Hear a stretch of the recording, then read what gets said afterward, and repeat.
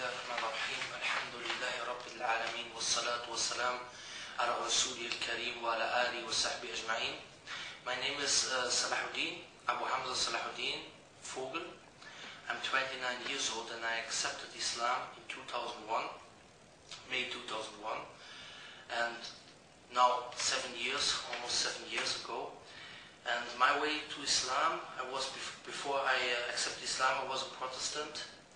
And I went to a Protestant school when I was a youngster, 15, 14 years old.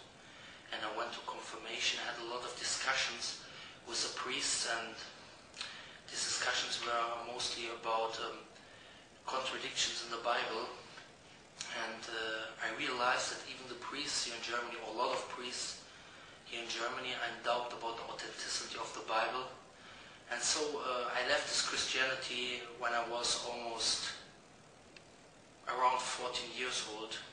I didn't believe in it anymore, and so I became like an atheist, you know. Sometimes I believed in God, and sometimes I had some doubts about the existence of God, of the Almighty God. Later on, I became a boxer, a professional boxer. And I was always thinking about what is the purpose of life, and I want to find the purpose of life in the different religions. And so I decided to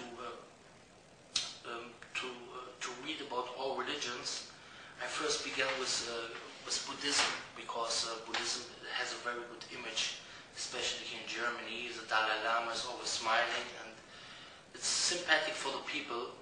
But when I read about this religion, when I read the books about this religion, I found some things like that Gautama Buddha was born 563 years before Christ, and that his message was written down 400 years after his death, and that even his historians say that today the message of Gautama Buddha is not anymore available. So later on, when I was in the civilian service here in Germany, we can go to military service or civilian service. Civilian service, I had to care for older people, and we had to go to a camp. And this camp, I met a Christian missionary, and this Christian missionary was very bad talking about Islam. He was not talking about other religions. He was not too much calling the people to his faith. He was not calling the people too much Christianity, but he was talking bad against Islam. And so I just found, in my impression, he was a very intolerant guy, and so I just tried to discuss with him, especially because I had a lot of Turkish or Muslim friends, but they were not practicing Muslims. And so I was discussing with him, but without knowledge. I had no knowledge about Islam. And so I decided to read the Quran, and a translation, a German translation of the Quran. And when I came back from this camp, from this civilian camp for the people in the civilian service, I found a translation of the Quran with my sister. My sister had a translation of the Quran, and so I decided to read the Quran. So I read the Quran from the beginning to the end. And what I realized when I was reading this book, that in no book, no religious book, no holy book, the Almighty God is described like in the Quran. And the Quran describes why you're living, what's the purpose of life, and what is the aim of your life, the paradise, how you come away from hell. And I don't know, but in myself, you know, there came a feeling, you know, of God consciousness. But I was afraid to accept Islam immediately, because I was afraid that I will find contradictions later on. And so I decided, okay, now you will read the Bible also from the beginning to the end. So I came, after reading the Quran, I read the Bible from the beginning to the end. And afterwards I read the Quran one more time from the beginning to the end. And afterwards one more time, the New Testament from the beginning to the end. And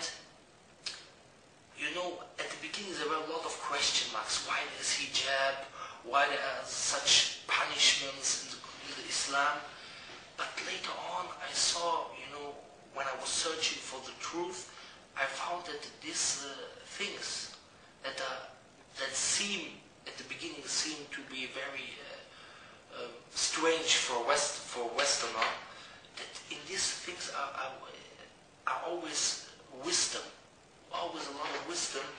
And later on, I went and I found a lot of proofs, also scientifically proofs, and also like I read a book like Ibn Ishaq, the Seerah of the Prophet, the biography of the Prophet, and there I found something like that there's a prophecy about the Prophet Muhammad in the Bible.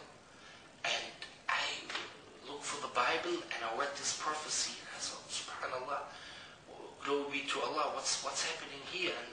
And later on I read the Quran one more time, 3 times before I accepted Islam, and had no doubts anymore, and I knew that this is a true way, scientifically proves, logically proves that Islam is the only way to Almighty God, because all the religions say we are the only way to the Almighty God, but Islam has a solution. How can somebody be a Muslim, somebody who submits himself to God, even if he has never heard something about the Prophet Muhammad sallallahu alaihi wasallam, peace and blessings on him? And like in Christianity, you know, this is a big question mark. Like in Romans 5, the Apostle Paul, he says that one man make a sin, and because of this sin, every human being will inherit this sin. Like, I cannot translate this so good now in English. And in the Romans 6, he explains that you get this salvation when you accept Jesus, you know. But how can somebody accept Jesus and he has a sin when he never has heard something about Jesus? I know that there are some explanations, but these explanations are bad explanations. But Islam has an explanation. For example, in Surah Al-Baqarah, ayat 62, it says that the people who were before Christians, who believed in Jesus and who believed in Moses, according to the teaching of Moses, according to Islam, according to this religion that teaches pray only to the Creator and leaves the worship for the creation, that these people will also get salvation. And in the hadith of the Prophet ﷺ, there's also a solution for somebody who lives now, and he lives in the jungle, for example, in South America, that he has a solution, that he can also come to the paradise, that he can also enter paradise.